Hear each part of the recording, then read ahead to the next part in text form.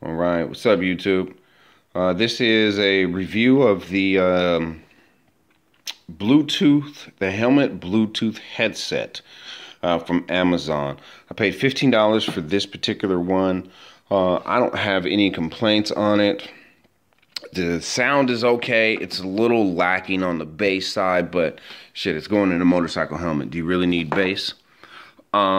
So I have this particular one into my Bell Qualifier helmet here. So it has a chin skirt on it that I bought on Amazon for like 20 bucks a couple of years back. Let me get this glove out the way here.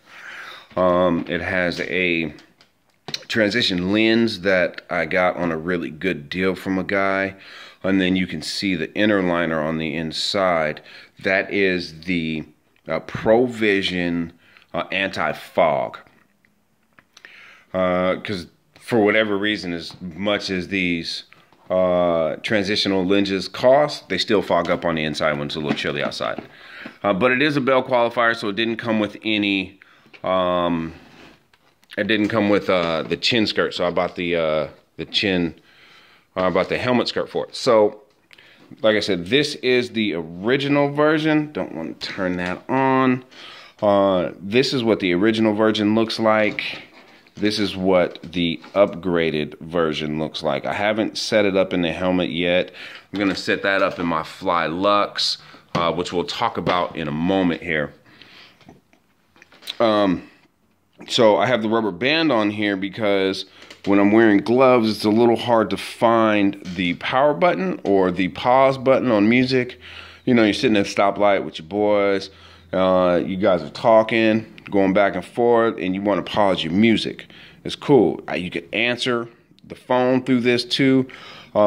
This thing is actually really good. I'm really thoroughly impressed with, as cheap as this thing was, the sound quality on it.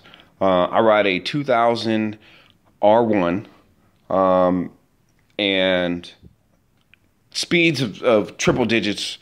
I can still hear the music. I can still, it sounds good. It sounds clear. I can still hear it. I don't have any complaints about that. My biggest gripe about this was that it is a little hard to find this particular power button, as you can see, when with gloves on. The back and forward button work fine, and if you just hold it for a minute, that's the volume button. No gripes about that. Well, maybe a few. The speakers are a little bulky. As you can see here, the speakers are a little bulky. So I set it next to my current phone. So as you can see, it is a little bulky. And so what I did was I just peeled the Velcro off. Let me get that off. So I peeled the Velcro off, which cut down on the bulkiness a little bit. And I cut holes. Let me see if I can get it. Show you.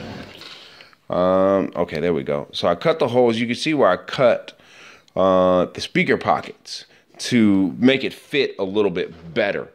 I had a Uclear unit on here as well as on here, and I just stuck it on there with some hot glue so it just stick a little bit better there. I don't have any complaints at all. And cheers, my friends. Good glass of Jameson. So, all in all, it's good. I'm satisfied with it. If you're looking for a cheap, Bluetooth setup, this will work for you. I promise you, this will work for you. Now, I did have the Uclear on there, and I was gonna go back to the Uclear. My speakers went out. One of my speakers, my left speaker on my Uclear unit went out. It's the HBC 2000 or 200, excuse me. It's the HB 200, and so that went out, and so I hated having the music just in one ear. It would bother the hell out of me. So I'm also in the market for a new helmet. I'm looking at the Shark helmets. They're pretty dope, so I'm probably gonna get one of those, and then when I get it, I'll do a review on that as well. So with this, I've already linked it to my phone here. So it's already linked to the phone, and you can hear it. So that is what, that's the DJ Quick.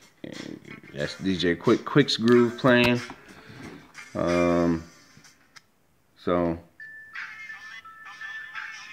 I don't know if you can hear that through the video. But it sounds decent. You know, and I put it up to my ears. It actually has more bass than the current one that I have in my helmet now. So let's pause that. So I'm getting ready to set this up in my helmet. And when I was looking at this, and when I was looking for just a cheap replacement, a cheap temporary replacement, I saw some of those like Chinese knockoff ones or whatever that you can find on Amazon or eBay for like 40 or 50 bucks. I didn't necessarily want one of those because I was reading the reviews on them and they weren't real well. And I decided to, you know, I saw this, I was like, oh, well, let me check it out. So I read a couple of reviews on it. All the reviews said they were good. And I went to YouTube to try and find some reviews on it and the unboxings, anything out there. And the only thing that I could really find was like reviews from India. And that just didn't help me very much. But nonetheless, I still decided to get it anyway. Figured, shit, it's 15 bucks. If it's crappy, I'll send it back, get some Amazon credit, put that 15 bucks towards something else there. So I decided to get it. I got it. I'm satisfied with it. I am truly, truly satisfied. This is nice because you can play the music from here. You can skip the song here. So I'm satisfied with that. When I set it up, I'm going riding probably tomorrow. I'll be riding. It's night. I just got off work. So I'll probably ride to work tomorrow to see how it works out here. So anyway, I'm gonna be putting it in my Bell Lux. It's a little heavy. I got this helmet. The helmet is a little bit heavy. I mean, I really like the helmet though. I like the graphic on it. I like the matte graphic. I put the decal on the back right here because it had a snake on it, and I'm not really into snakes. Besides, you got to put on a full armor guide, you know. So this helmet has a lot of vents in it. I also took off the nose guard because it just bothered me. It just wasn't comfortable for me, and then it would push wind into my eyes, and I don't like riding with watery eyes if I want to have my shield up. And so this also has the drop down sun visor, which is nice. I wear prescription glasses and I wear prescription sunglasses as well, but then when I have my contacts in, I also have sunglasses on. But still, I still use that anyway. Gives me kind of a double protection here. So this is the box that the latest one came in. And it is branded as a 4.1 Bluetooth versus the 4.0 Bluetooth. I don't really know what the difference is. Don't really think I care either. See, you can see it right there. Let me see if I can. There you go. See the 4.1 frequencies, all that good jazz. Hey, if you want a good solid Bluetooth for a cheap price that doesn't have the things hanging off the side of your helmet, yo, get this. And I don't know if I'm gonna go back to my Uclear. I doubt that I will when I get that Shark helmet. If that's the helmet that I decide to get. I don't know if I will do that. So I kind of like not having it on my helmet, and no one knows that I have this in my helmet. And so I can get to work, take my helmet off, lock it to my bike, and not have to take the side unit off and throw it in my trunk of the bike, or throw it in my pocket or my backpack and take it with me and risk it turning on, bumbling around in there. I really do kind of like this. Just hit that one. But one of the things about this one, I don't know if this one does it yet. I'll find out though. This, the older version, it turns off by itself. And so if you have it in your helmet and then you just walk away, it turns off by itself. Once you, as you know about Bluetooth, once you get from a certain distance to it, it disconnects from the Bluetooth anyway. So that's kind of nice. But I don't know after how long, but it just turns off on itself. Even we just, hanging out on the bike set or whatever, at the bike meetups, put the helmet on the bike, walking around, talking to homies, whatever. It just turns off. Sometimes I'll be sitting there, I'll get home and I'll forget to turn it off, and it will turn off by itself anyway. And so, like, my phone is here. I hang my helmets up in the hallway. I live in an apartment. My helmets are in the hallway. It still turns off. It's in the same proximity. It's a nice function. It really is. Let's get this out the way. So this is that. It came with the instructions here, but didn't really need the instructions. Pairing was super simple. I just put it on. This will blink red and blue. Like you see, it's blinking blue now, so it'll blink red and blue. And then scan, paired. I renamed it because I have one in here, and then this one, it also has the same name, so I just renamed them so I would know. Also, this one, the lights went out on it. It did have blue lights on it, blue and red lights in it, but for whatever reason, they went out. Now, like I said, the rubber band is on there because it was kind of hard to find it.